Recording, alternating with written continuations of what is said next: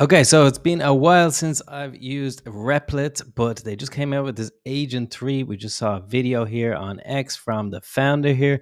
The cool thing about this is that, it creates apps, but it also tests them for security, and all of this has got different agents. So really, really cool that I can do this. I put in a massive prompt here to create me an SEO writing tool for my business. So you can see now here we have a planning agent that's happening here. We can see exactly what's happening here. Build the entire app, okay, or start with the design. I want to build the whole thing. That's what I'm all about here. I want to get it all done.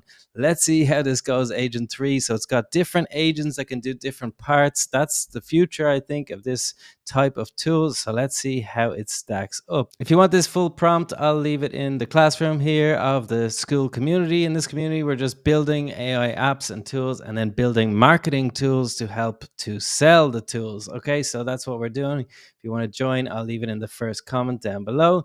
But we're going to see what we're going to build here with this Agent 3. So I think some of these tools are going to take a little bit longer now. They're going to go out with, do to-do lists and all of that thing, those things. I don't think that's a problem necessarily, because they're going out and trying to fix their own mistakes at the same time. Because a lot of the frustration with other tools where that, it says error, error, and then people get frustrated and they just quit. So this should be super interesting to see how far it gets with this mega prompt that I gave it. I'm super excited to see what this will do. All right, so that took about 9-10 minutes. Okay, not too bad, I suppose. This is quite complicated tool, with several workflows, and yeah, it looks pretty good. I mean, this tool, it doesn't really matter obviously for the design, so not really that important. What it did prompt me was to put in my Gemini key. I like that because sometimes you're like, do I need to put it in, or what do I need to do? So this is quite clear what I need to do here. Very good for beginners. Even tells me where I can go get my key, which I knew already. But anyway, let's put the key in and come back. Okay, I also got this message down here. Would you like to save this secret to your account secret so you can easily access it in other apps? I like that feature too. That means I don't have to go back.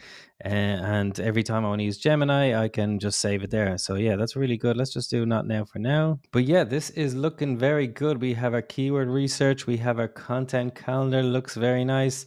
Our AI generation tool, content editor. So yeah, let's have a look. Let's test. Let's go through the flow here. So we'll start the research here. Okay, and it's even saying that it's coming from Quora, and Reddit doesn't say exactly how it's coming. I wanted a few more of these, but that looks okay. English conversation starters. Um, Not exactly what I'd be looking for, but probably not the worst either. Yeah, I think we would need to work on the keyword research a little bit, but anyway, it's not too bad. Let's see how it works next. Okay, so I just tick off these and then I generate the calendar. This is amazing the way it's like thought of the logic of how this actually works. And then, yeah, I mean, I didn't even plan this exactly, so that's pretty cool. And then it's been added here. Interesting. Okay, so not exactly what I wanted, but yeah, I mean, a few tweaks to this will be obvious that you would have to do this, but quite impressive that it did get quite a good amount of things. Let's try out the blog post to see how it did here. Okay, so I just put in my target keyword and question, SEO blog article.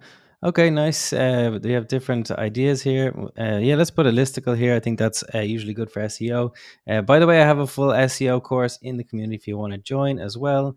Oh, we didn't get it. It didn't work. Failed to generate content. No, let's try to fix this. All right, so it has got some errors that it's finding. It's working on that. Yeah, I mean, the promise was that it would go and fix all these errors and test the code. So, I mean, it did do a good job really to get a good app out first time. But yeah, I mean, if they want to check the code, then that's fine. Let's see how this comes out.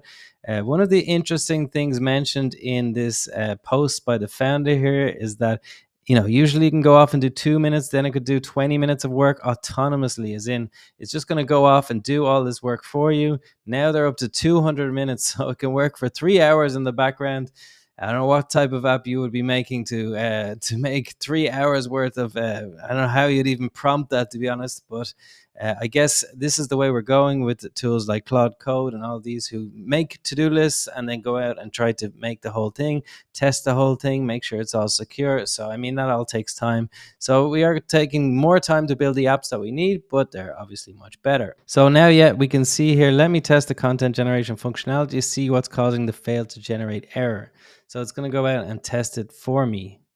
Yeah, it found it here. Look, the images with the images array type. One thing when you are integrating image generation tools is like it's really hard to find the correct docs about these things. So sometimes whatever this is using to search the information. In this case, I went to the effort of putting the right model there because sometimes it gets confused. So I put out the whole Gemini model that I wanted to use, the new Nano Banana one. So it's like Gemini 2.5 flash image preview, and that's the model for Nano Banana. There we go. Yeah, so that's exactly, yeah, this is the problem. So I wanted this model, the Nano Banana model, but the code is using a different model's names. Okay, so one of the problems that we have is that OpenAI and Gemini have like 50 different models, and then it's like trying to find the right parameters and all of these things to make sure that it has the right model so that it can generate the output. All right, so it has finished, I think now.